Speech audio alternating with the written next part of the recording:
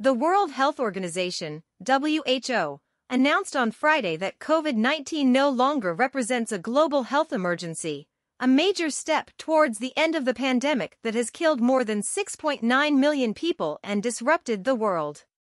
The WHO's Emergency Committee recommended this decision after reviewing the progress made in vaccines, treatments, and public health measures. The WHO Director General, Tedros Adhanom Ghebreyesus, said the end of the emergency did not mean COVID was over, and that the world had to learn from the pandemic and prepare for the future. The pandemic has changed the world and its people, and lifting the emergency status is a sign of hope, he said.